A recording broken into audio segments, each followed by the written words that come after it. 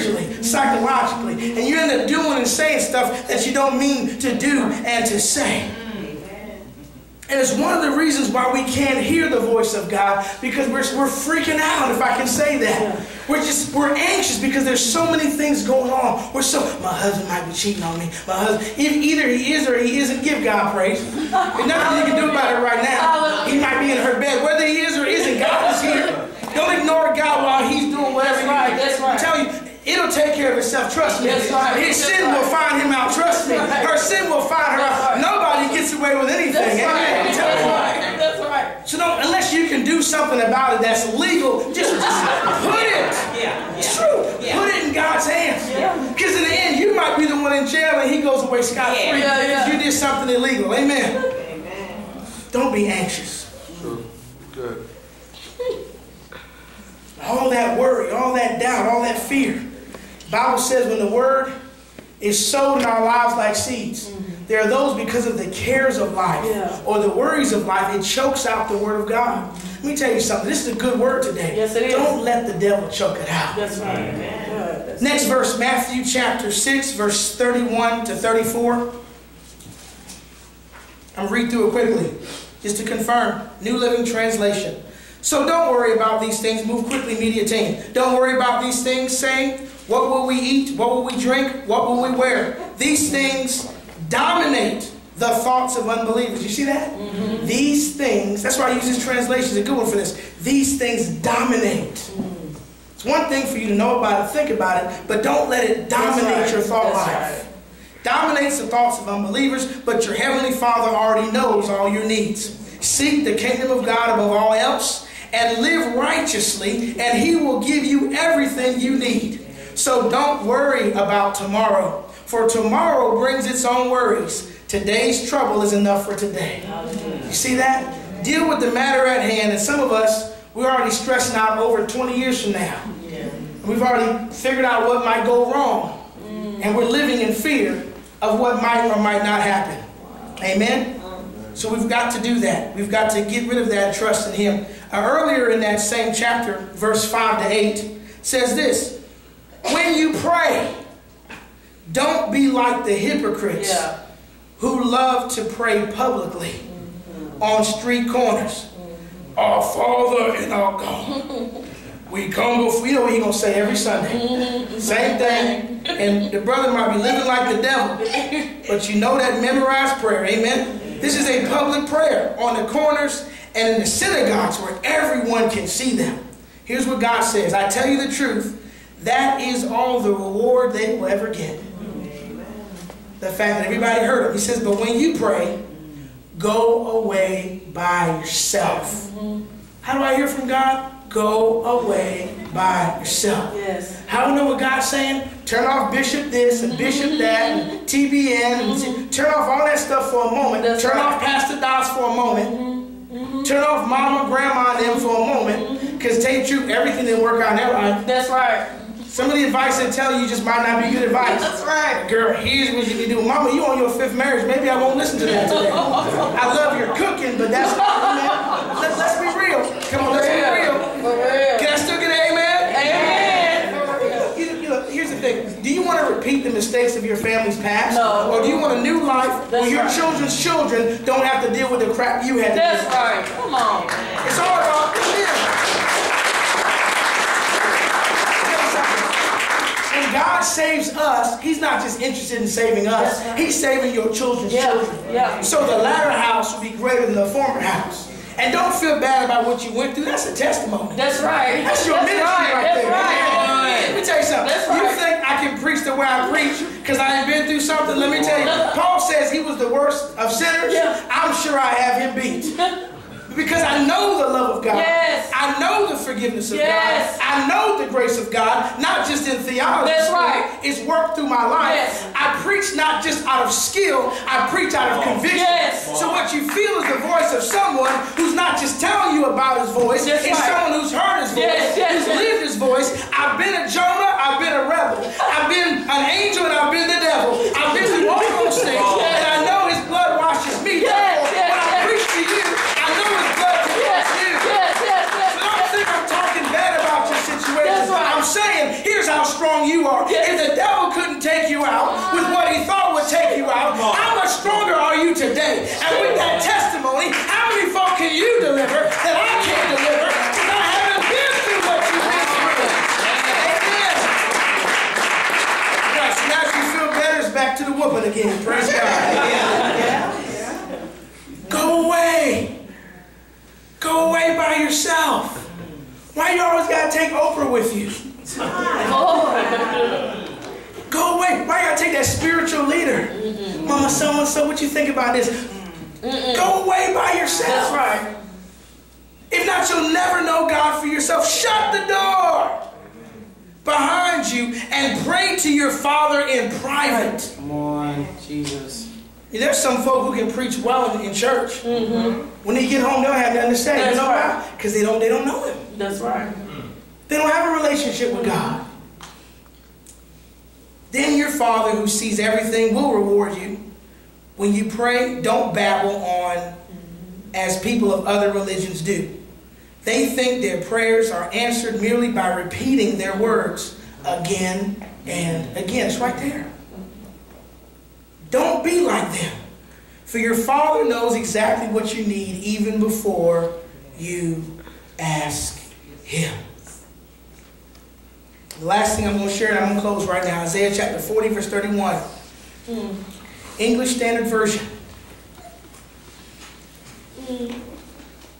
But they who wait for the Lord, can't rush Him, shall renew their strength. They shall mount up with wings like eagles. They shall run and not be weary. They shall walk and not faint. Getting alone with God is the key. Some of us always want to be around people, and we haven't learned the value of sometimes being by ourselves. We want people to go with us. I'll give you two examples. God called Abraham. Abraham took people. He took Lot. Lot messed him up. God called Moses. Moses took Aaron. Aaron messed him up. That's right. God called you. Who you taking that's messing you up? So we always want people to go with us, to be with us, to stand with us, to give us support and approval. Tell you something, if you're promoted by man, man can demote you. That's right. Come on. If you feel you are who you are in God because somebody has to confirm that, the moment they say, well, I don't think you have the right spirit, you get deflated. Come on. But the people who know their God for themselves shall do exploits.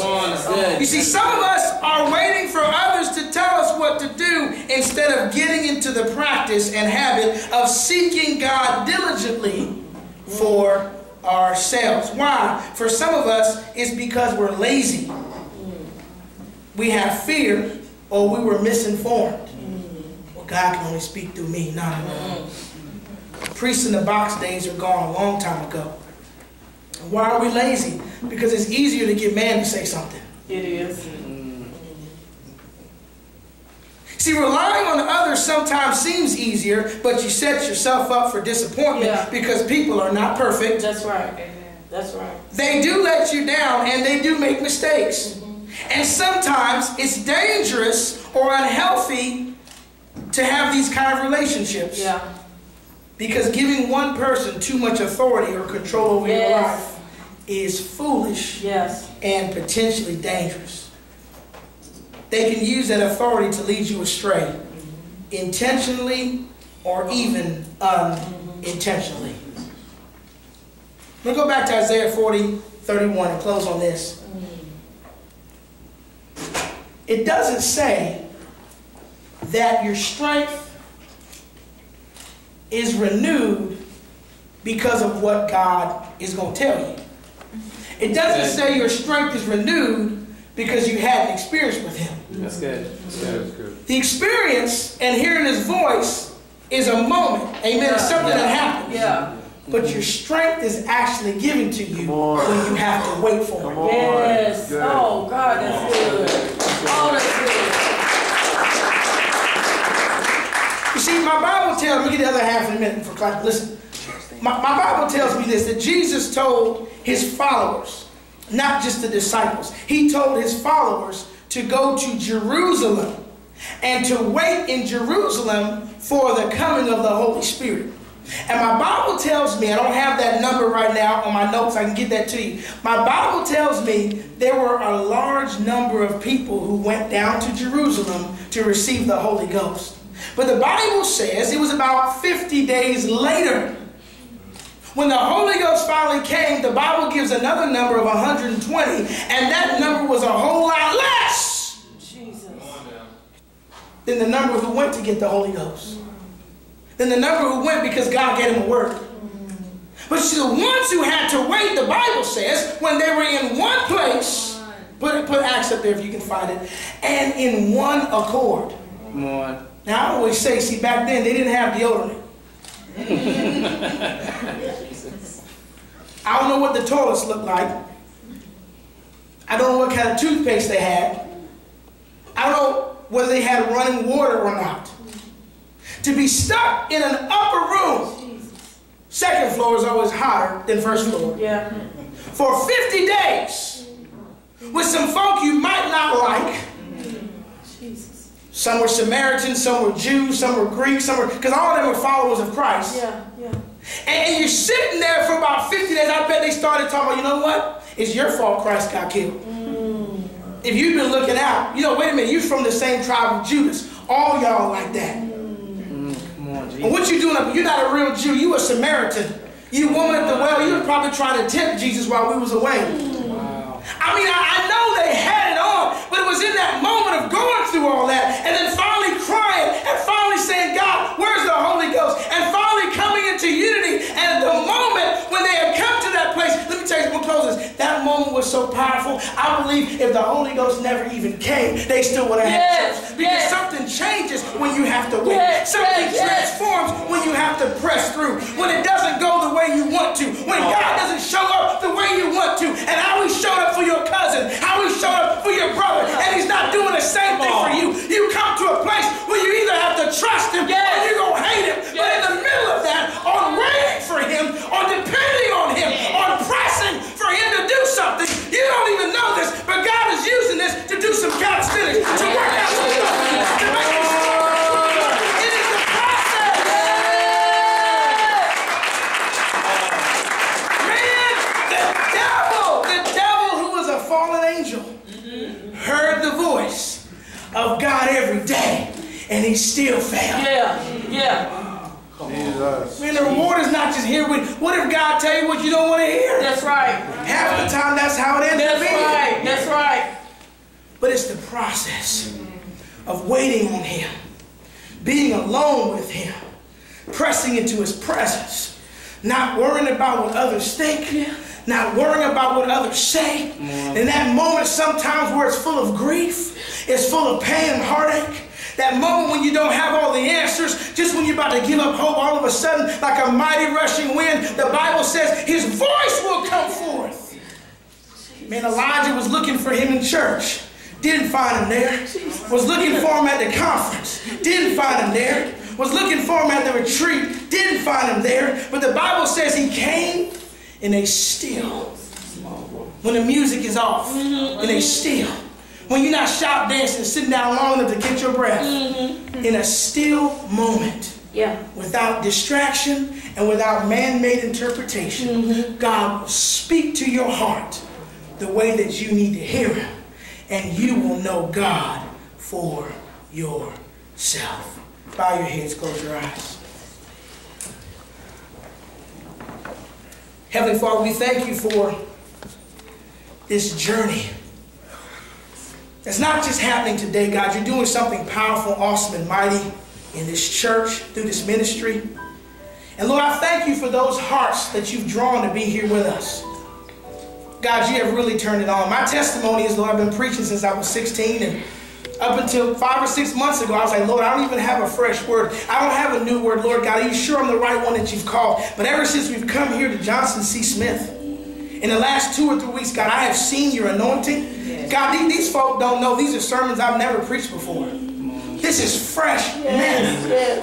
This is fresh word. It's fresh revelation. And I'm not bragging. What I'm saying, Lord, is you're blowing my mind too. Yes, God. God, you're taking me to another level as we together make a commitment to walk through this journey, to be a part of this church and this ministry. There is a sound. There's a voice that is being raised up in Revive Church, God. It's not about the building we're in or how small we are, but you are brewing something. You've got something on the stove. It's cooking. It's smelling mighty good. And you want this to pour out into the city of Charlotte. Why? Because people need the type of teaching that is not man-made. Yes. It's not religious, and it's not full of ridiculous doctrine. Yes. But it's the kind of teaching that transforms and changes lives. With all heads bowed and eyes closed, if you are here this morning and you don't know Jesus Christ as your personal Savior, we want to give you an opportunity to simply say a small prayer to ask Him to come into your heart. If that's you right where you're seated, just put your hand up and say, Pastor Doss, that's me. I'm not saved, or I'm not sure if my sins are forgiven. I want my life to be right with God. Just put your hand up where you're seated. And we're going to say a prayer for you right now. Anybody here, don't miss this opportunity. Anybody here, thank you, Jesus. Just put it up so I can see it. And we'll pray for you right where you're seated. Anybody here, don't miss it. Don't miss it. This is not joining the church. I see your hand. Anybody else? This is just saying, Pastor Doss, that's me. I'm that person. I need Jesus Christ as my Savior. I want my sins to be forgiven. I see your hand. Yes. I want to make sure my name is written. I see your hand. Yes. Anybody else? Thank you, Lord. Thank you, Lord. When God removes an established person from one city to another, the best thing to do is to respond. If that message is for you, if that voice is for you, if that word is for you, don't waste my time, don't waste yours. God is speaking to you right now. Anybody else, you might have been a member of the church all your life, but you've never been saved. You've never actually said, Lord, I want to give you my heart. Just raise your hand where you are. Anybody else, we're about to pray. The Spirit of God is heavy in this place. I see your hand. Anybody else? Don't miss it. Don't miss it. God is here. God is here. Anybody else? Hallelujah. All of you who lifted your hands, and those of us who know Christ as Savior already, let's say this prayer together, because it's a team effort to bring somebody to the kingdom. Amen. Some plant, some water. God brings forth the increase. We've got about 4 or 5 people today who want to make a commitment to Christ. Maybe you're here and you are saved, but you want to make a fresh commitment. Just raise your hand, and we'll say a prayer for everybody. I see your hands as well. Amen. Heavenly Father, we thank you today for what you're doing in our lives and doing in this ministry. And God, we just dedicate these lives to you. They don't belong to me. They don't belong to Revive Church. They belong to the Church of Jesus Christ. They belong to you, King of Kings and Lord of Lords.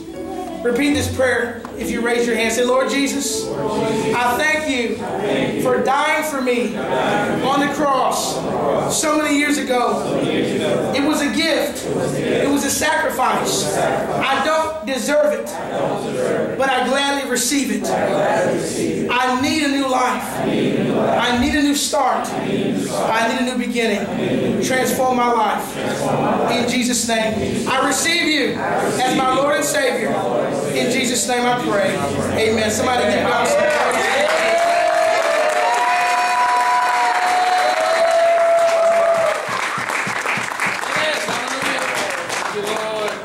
This time before we open for membership, I'm going to do one more prayer. And ask those of us if we would stand if we're struggling to have that quiet time alone with God. Can I be real with you? I believe that's why sometimes people end up in the hospital.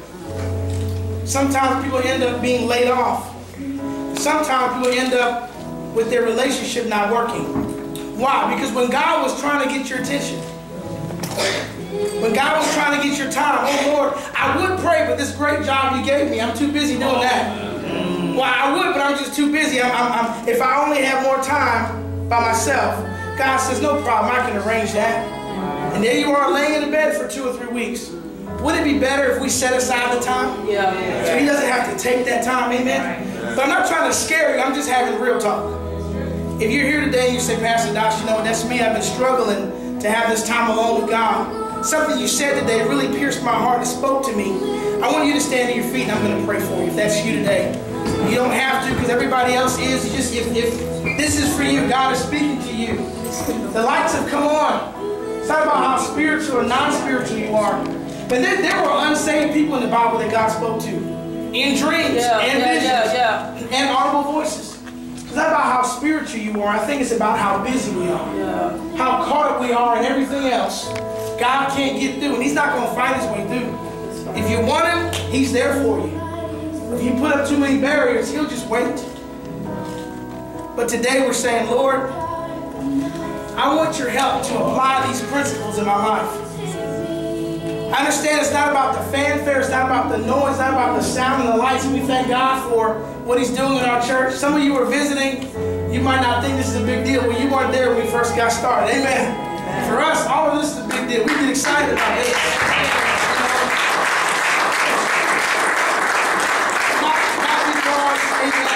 I know Sean has some amazing churches with all this stuff, but not because this is amazing, but because we know where we came from. Yeah. And how far God's brought us. But either way, it's not about this. All of us, myself included, can I be honest? I struggle to get time alone. I have 5 kids at home. But God is just reminding us, if you want to hear my voice, you got to get on my channel. Yeah. Anybody got a CB radio? Okay, I know you do. If you want to hear His voice, you got to get on His channel. And His channel is, you've got to get alone by yourself. You've got to be by yourself. Set aside some time to be alone with Him, to give Him that opportunity to speak to you. Let's pray. Heavenly Father, I lift up all of us who are standing, God, myself included, in this